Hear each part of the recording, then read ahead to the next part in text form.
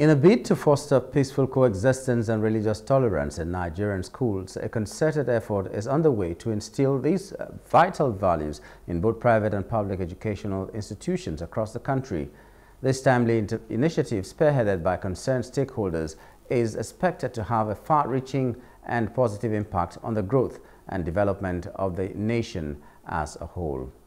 The Catch Them Young Peace Education Awareness Campaign, organized by the Muslim Peace Network in Kaduna State, has brought this critical issue to the forefront, underscoring the pivotal role that schools play in shaping the attitudes and behaviors of young people towards peace and tolerance.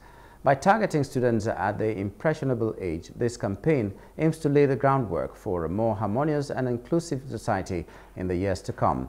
As emphasized by the convener, Imam Hussein Makanjola, unity among students is of paramount importance, as they are the future leaders who will guide Nigeria's destiny.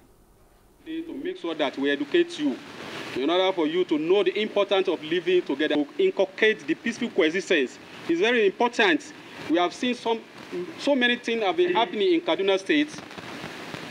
You see Christians are living in one area and other Muslims are living in one area. Is it good? It's not good to our Kaduna, to our state. I want you to know the importance of living together. If you have a Christian in your class or you have a Muslim student in your class, you can relate together. Don't discriminate.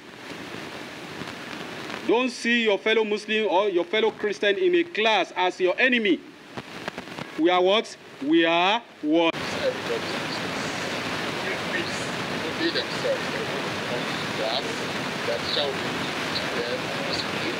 Their parents can go to work peace of mind that their children in school. And that's why we came to let them understand what they are in church. And not teach them right from somebody else to teach them. We should tolerate one another, bring one peace. Everybody has something. People we've been having a series of divisions in this country, not just in Kaduna State. We have a series of divisions, religions that go to ethnic affiliations, and so on and so forth.